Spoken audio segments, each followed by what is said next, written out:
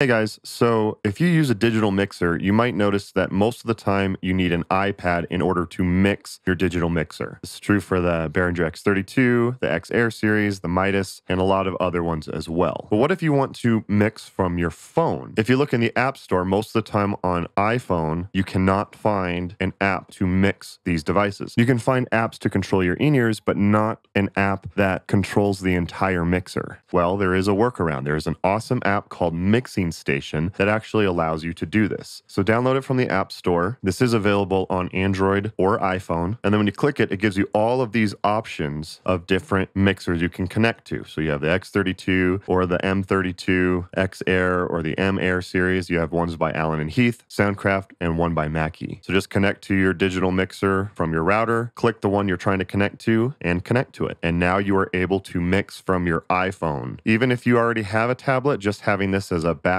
is a great option. This is actually the main app that I use for all of my mixing now. I really like this app. The app itself is free, but each of the different mixers you have to buy separately for about $5 to $7. It's definitely worth it. Check it out. Link will be down below. If this helped you guys out, do me a favor, just hit the thumbs up button so more people find this video. Check out some of my other quick tip videos, and don't forget to subscribe if you want to see more music tech quick tip videos like this in the future.